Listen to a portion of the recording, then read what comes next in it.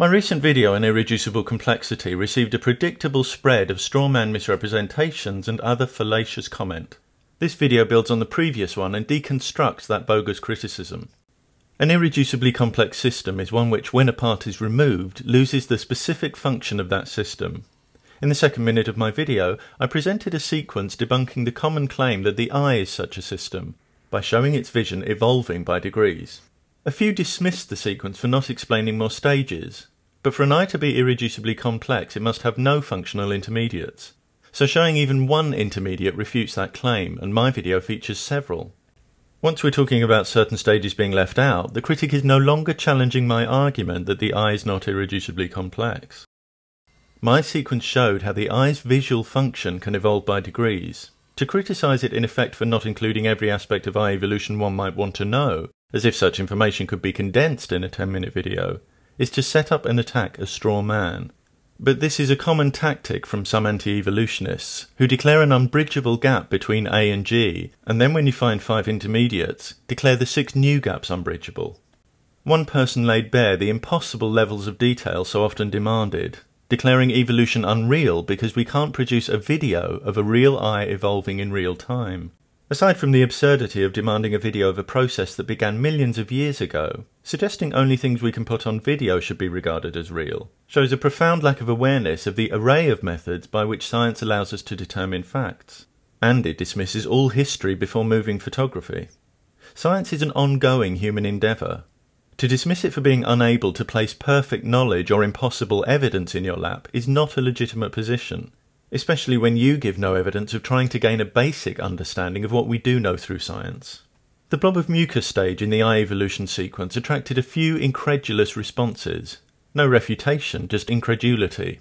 Not only did I explain how seeming unbelievable is not a valid guide in science, I cited animals that related to the stages illustrated, including the nautilus, which has mucus-secreting glands in its pinhole camera eye.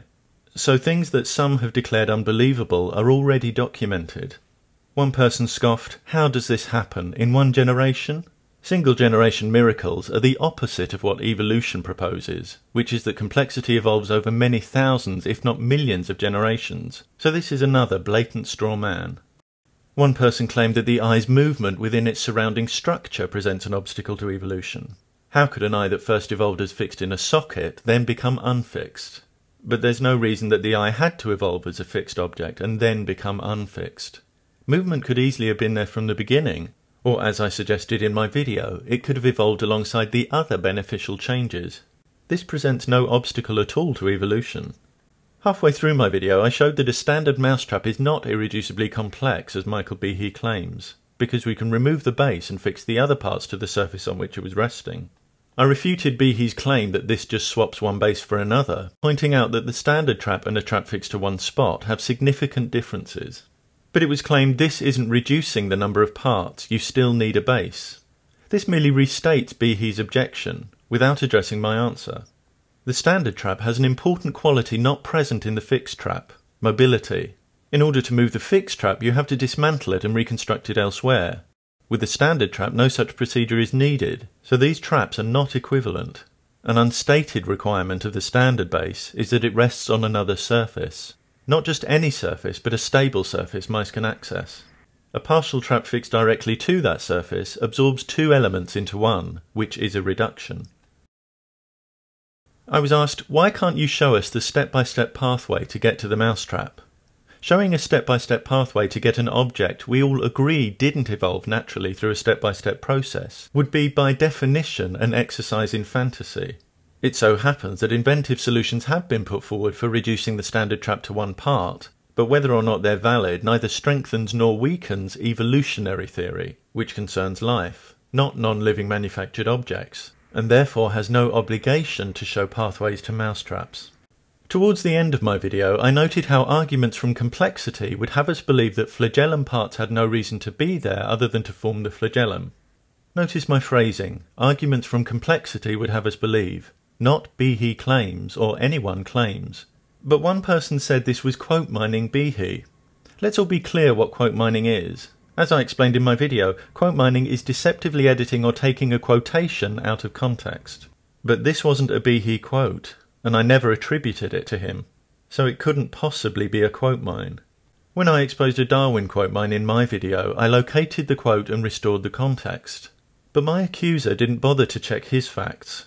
He just saw the punctuation, leapt to a conclusion, and made a false accusation. Did he graciously admit this when it was pointed out? No. He dumped responsibility for his own error on me, saying I'd made it look like I was quoting Behe, when I'd made no mention of anyone or anything other than arguments from complexity. These punctuation marks are not used only to indicate quotes, they're also used to denote an idea currently being discussed. Earlier on in the video I'd highlighted this idea. It wasn't a quote, it was simply the idea under discussion. Like it or not, this is a commonly expressed argument. But quote mining is a highly specific accusation requiring an actual quote. This accusation was completely bogus. This person also complained irreducible complexity is not a system that can't be constructed one part at a time. It's a functioning system where the removal of any one part causes it to stop functioning.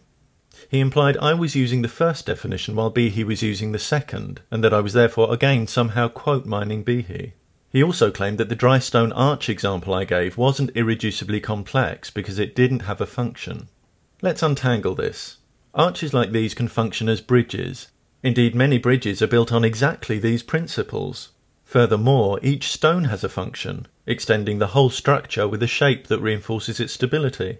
Secondly, nowhere do I define irreducible complexity as a system that can't be constructed one part at a time. Nor do I quote Behe talking about construction one part at a time. So again, a quote mine without a quote isn't a quote mine. Furthermore, this definition is misleadingly vague. As already mentioned, an irreducibly complex system is one which, when a part is removed, loses the specific function of that system, not one that stops functioning full stop.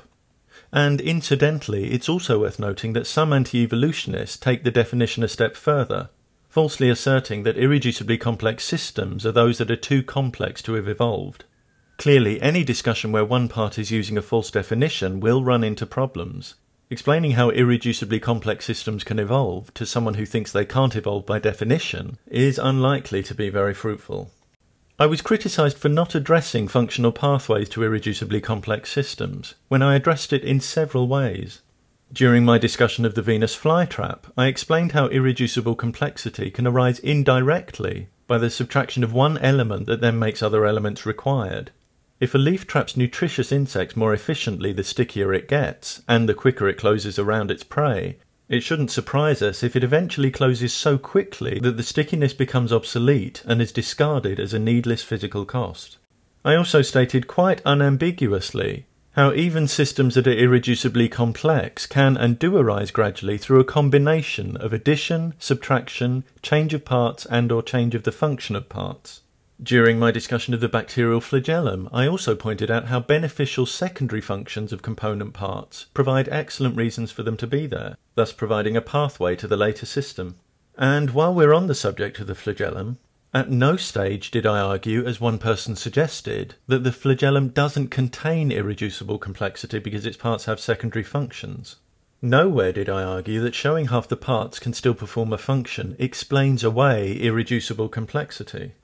The flagellum discussion was making the important clarification that irreducibly complex systems with parts removed would not necessarily be lacking any function whatsoever. Yet again, those are simple misrepresentations.